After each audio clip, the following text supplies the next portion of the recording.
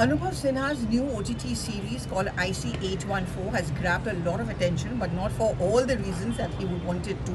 It has also now been mired in controversy. Essentially, the series is about, it recaptures that unfortunate hijack which took place, in which there was one casualty when a flight was coming from Kathmandu to the national capital. It was hijacked and made to stand and wait in Kandahar.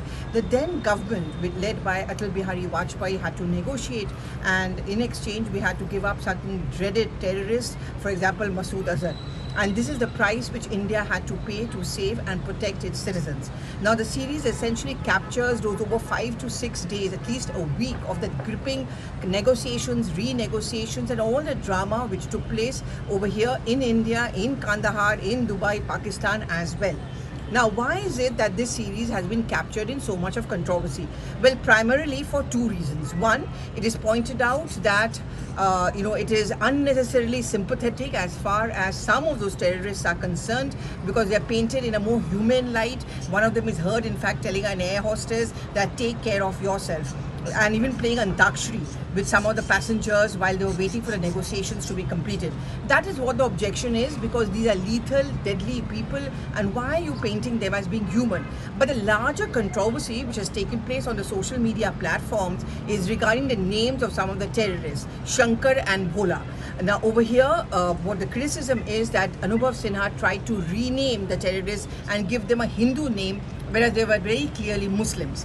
But if you look at the MEA notification which came out in 2000, it very clearly mentions that there were 4 to 5 of these hijackers. They were named like Burger, Dr. Shankar, Bhola. So this was a name which was code name which was given by themselves, and that is what those who are supporting the series are saying, that this was an acknowledgement which was made by the MEA then, by the government. So why is a needless controversy being stoked? In fact, Omar Abdullah, one of the first politicians to speak out, has also echoed these thoughts, where he said that when no one seemed to be having a problem with what he calls the incorrect portrayal of Kashmir, the plight of the Kashmiri Pandits in the movie Kashmir Files of Vivek Agnihotri, why is it there's so much of outrage over this?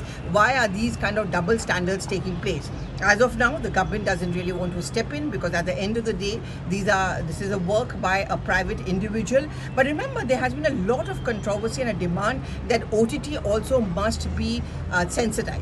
They also should be censorship. There should be certain amount of control over the kind of films or series which goes out, and they should be realistic. But for now, it seems to be based on facts, because Shankar and Bhola were indeed the code names which were given to 2 of those hijackers. But controversy unlikely to die anytime soon, because on the social media we are already seeing a lot of outrage over this issue.